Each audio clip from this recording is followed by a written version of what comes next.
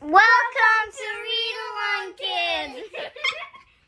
Hey there, Read Along Kids! Welcome back to another amazing adventure. Today's story is called I Love You, Mummy Pig. It was very early in the morning, and Peppa and George had woken up Daddy Pig and dragged him to the kitchen. "We want to make Mummy a surprise breakfast," said Peppa excitedly. Yawned Daddy Pig. "Well, I am an expert at making pancakes." "Yippee!" cheered Peppa. "Mummy loves pancakes." Upstairs, Mummy Pig was in bed. She could hear lots of noise. Bang! Crash! Hee hee! Oops! "Mommy!" shouted Peppa. "We need you, Mummy!" Mummy Pig got out of bed and went downstairs. "We're making you a surprise breakfast, Mummy," explained Peppa. "But it went a bit wrong." "Surprise!" mumbled Daddy Pig. "How lovely," said Mummy Pig, smiling. "Why don't you tidy up the mess," said Mummy Pig, "and I'll finish the breakfast." Mummy Pig tossed the pancakes high up into the air and straight onto everyone's plate. "Wow, Mummy!" Peppa and George cheered. "You're amazing! And these are delicious," added Daddy Pig. After breakfast, Peppa whispered to Daddy Pig, "Let's take Mummy to the beach."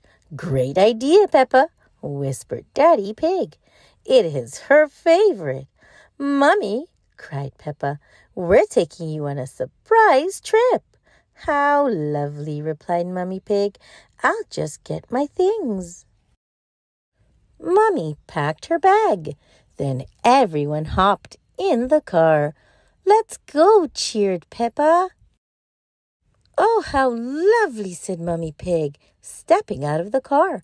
"The beach is in snow." "Oh," sighed Peppa, "it's very cold." "Not to worry," said Mummy Pig. She pulled out nice warm clothes for everyone, and then a table and some chairs and lots of toys. "Thank you, Mummy," said Peppa. Peppa built a snow castle while George and Daddy Pig played catch. "You relax, Mummy," said Daddy Pig. "George, catch!" The ball flew through the air and was about to land on Peppa's snow castle. "Mummy!" shouted Peppa. "We need you, Mummy." Mummy Pig jumped up and caught the ball just in time. "Ooh! Wow, Mummy!" gasped Peppa. "You're brilliant." "How about we have a nice lunch?" suggested Daddy Pig, getting the picnic things out. But just as everyone was about to eat, there was a great gust of wind. Whoosh! The food was whipped off the table and up into the air. "Mummy!" cried Peppa. "We need you, Mummy." Mummy Pig grabbed the umbrella and used it to catch all the picnic food. "Wow, Mummy!" gasped Peppa. "You're so clever." "Let's throw snowballs into the sea," said Peppa, after they had eaten. So Daddy Pig, Peppa, and George headed off to the sea while Mummy Pig read her book. Daddy Pig and Peppa had lots of fun. But when it was George's turn, he accidentally threw Mr. Dinosaur into the sea instead. "Wah!" sobbed George, watching his dinosaur float away. "Mummy!" cried Peppa. "We need you, Mummy."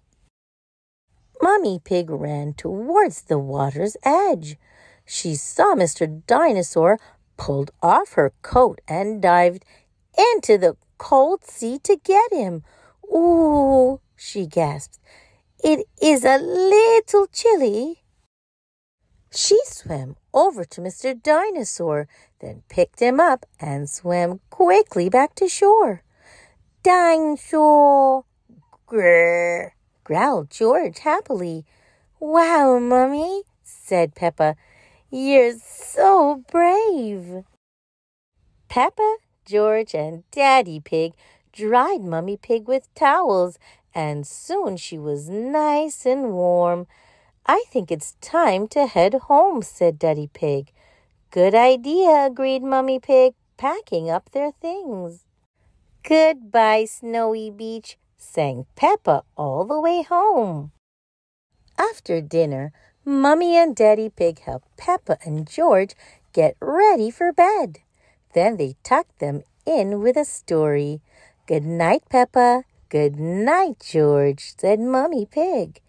Good night, bestest Mummy in the whole world, giggled Peppa. Mummy and Daddy Pig headed downstairs, but just as they sat down, they heard Peppa shout, Mummy, we need you, Mummy. So Mummy Pig went back upstairs. Yes, Peppa, I love you, Mummy, said Peppa, giving Mummy Pig a great big hug. Woo, Mummy, said George, and he gave her a great big hug too. I love you both, said Mummy Pig, very much. Now, good night, and I'll see you in the morning.